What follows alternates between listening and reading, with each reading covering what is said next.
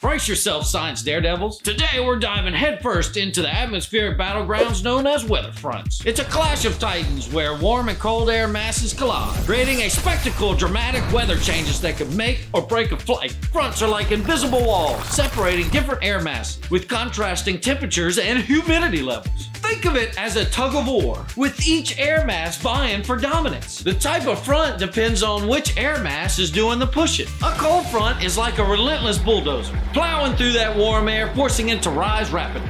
This ascent leads to the formation of towering cumulonimbus clouds, heavy rain, thunderstorms, and even tornadoes. It's like a mosh pit, with Mother Nature crowd surfing on a wave of turbulent energy. Sometimes this energy gets so intense it forms a squall line, a line of thunderstorms marching across the sky like a destructive army. It's a force to be reckoned with. On the other hand, a warm front is like a gentle ramp, gradually lifting warm air over the colder air mass. This creates a more gradual ascent, resulting in widespread clouds, drizzle, and steady rain. It's like a staircase, with each step leading to a higher level of atmospheric moisture. Now, when a cold front catches up to a warm front, it's like a meteorological sandwich, with the warm air trapped between two layers of cold air. This is called an occluded front, and it can lead to a complex mix of weather conditions, including widespread precipitation and strong wind.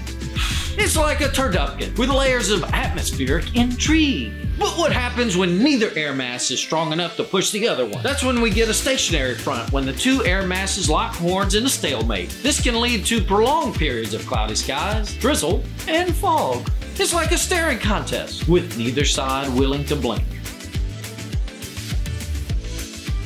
Flying near fronts requires careful planning and vigilance. We need to anticipate the weather changes. We need to adjust our flight path, and we need to be prepared for anything Mother Nature throws our way. It's like a chess match, with each move requiring strategic thinking and a healthy dose of courage. But fear not, fellow adventurers. With knowledge, preparation, and a touch of audacity, we can conquer any front that comes our way. So remember, the sky's not the limit, it's just the beginning.